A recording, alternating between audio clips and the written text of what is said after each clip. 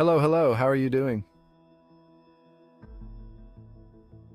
Today we are talking about the best possible take on the Penguin we can get at the moment, at least on screen.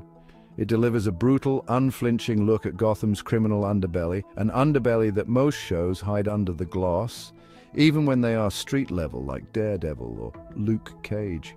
While the Batman did set a gritty tone, this series takes it even further. It creates a world that feels dangerously real despite its comic book origins. The show captures the brutality of Gotham in a way that even The Dark Knight, for all its greatness, didn't quite achieve. The Penguin takes the foundation laid by the Batman and builds upon it, crafting a version of Gotham that few superhero shows have had the guts to depict, largely because they're often aimed at younger audiences. Here we see a city that feels like a character in its own right, shaping and twisting those who live within it. This brutality extends to the characters.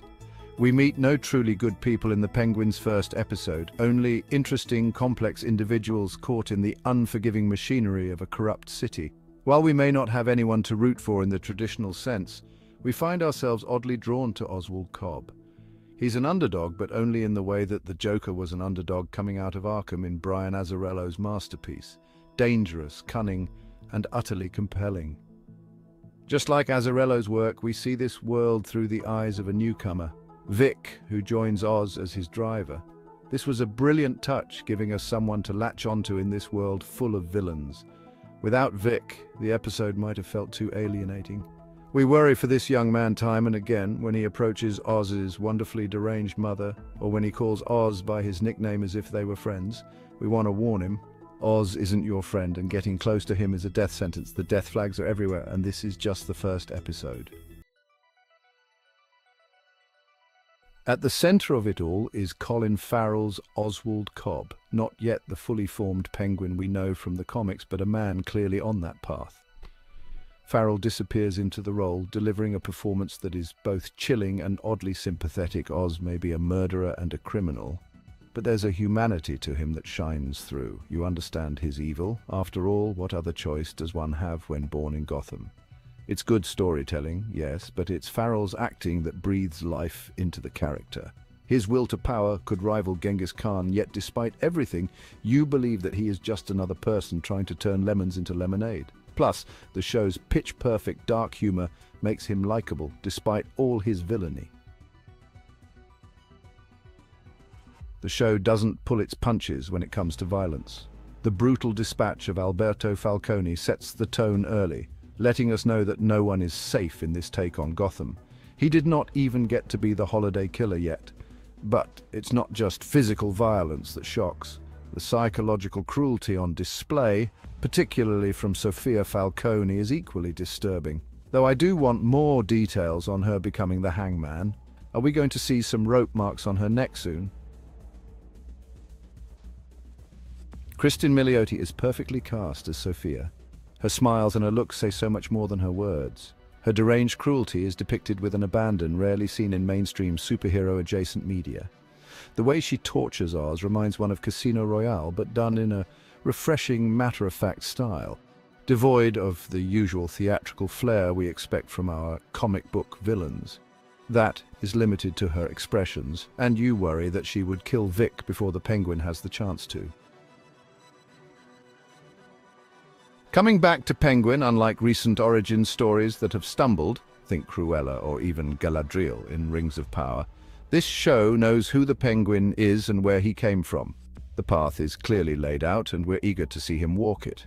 It would be disappointing if he doesn't fully transform into the Penguin by the season's end, and we don't particularly need Batman to make an appearance here. After all, these are the early days in his vigilante career, and he has some growing up to do before he confronts the Mafia head-on. This lack of the superhero means that the Penguin successfully does away with any superhero fatigue the audience might have. It presents a world that feels grounded and consequential. This isn't a story about costumed heroes saving the day. It's about flawed, often terrible people struggling for power in a city that seems designed to corrupt everyone within it. The show demands your full attention. It's not just about what's being said. Much of the story lies in the subtext. You need to watch the actors emote, catch the cues in the background score, absorb the atmosphere of every scene. The diner confrontation between Oz and Sophia is a masterclass in tension, with so much communicated through glances and body language rather than dialogue. You know, a show don't tell approach is rare in superhero shows, as they usually have so much that needs to come through in exposition. Well, I guess this is not a superhero show so far, not even a supervillain show, but when it does become that, I am sure it will bake in the exposition so well that we will not even realize. Then again, we already know so much about superheroes and superpowers, we don't really need exposition at all. This commitment to showing rather than telling sets the Penguin apart. In an era where many shows spoon-feed information to distracted viewers, this series trusts its audience to pay attention and piece things together. The backgrounds tell a story as well. It reminds me of Children of Men in this aspect.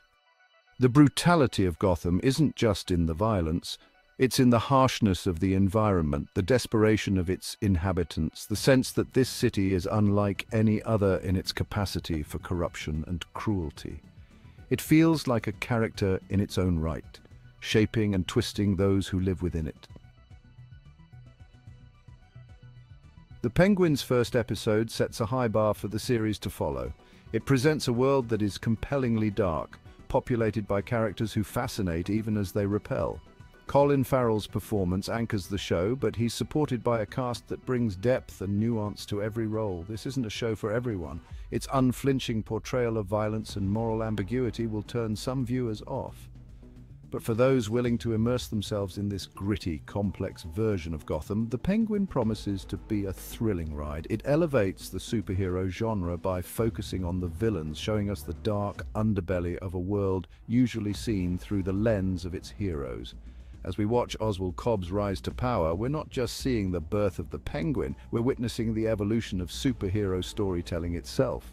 Also, do you think Eve Carlo is a female Clayface? Don't forget to like, share, high five, subscribe, let our channel thrive.